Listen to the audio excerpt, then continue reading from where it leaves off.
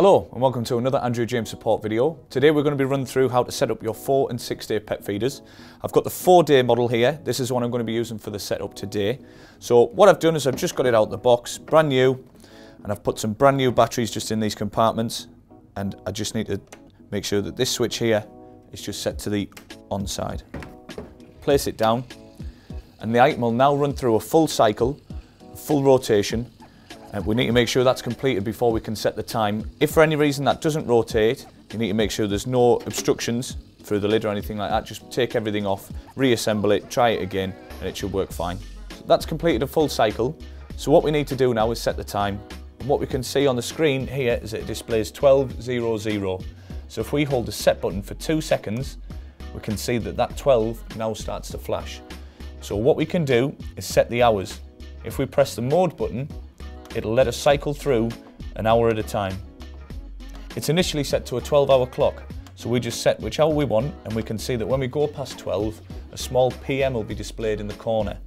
If we want to change that to 24-hour, all we do is set the hour that we want, press the set button, and then press the mode button again to cycle through the minutes, find the minutes that we want, press set, and you'll see that the time now begins to flash all together. If we press mode once more, it'll stop flashing, but what it'll have done is it'll have changed that timer to a 24-hour clock. The next thing that we need to do now that we've set the time is set when those feeds are going to take place. So what we do for that is if we press mode, the screen will now display 1:1. That means feed 1 will begin at 1 o'clock. If we want to change that time, we just hold set, and the second number will start to flash. And if we press mode, it'll let us cycle through the hour that we want to set it for. So just for example, I'm going to set it to 6. So it'll set at 1:06. So press set, and then it'll now show 2:1. So what that means is the second feed will take place at 1 o'clock. So if we want to change that again, just hold set, press the mode button again, change it, and this time we want to do the feed again at 6 o'clock. So I'll change it to 6, press set, and then it'll display 3:1. So that's feed number 3. And all we do is continue through those cycles till we get the feed times that we want. It can be a little bit confusing, but if you just remember that if you want to set them in increments, so say for instance you wanted to do 1 a day at the same time, you would set 1 to say for instance 6 o'clock, then you would do 2, 6, 3, 6, 4, 6.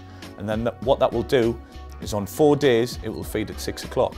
If you wanted to do 4 feeds in 1 day, you would set 1 to say 10, that will do 10 in the morning, 2 to 12, and then 3 to 14, and then 4 to 16. That will then do 4 feeds in 1 day. One of the great features with this product is that you can record a personalised message for your pet. If you want to do that, it's really simple.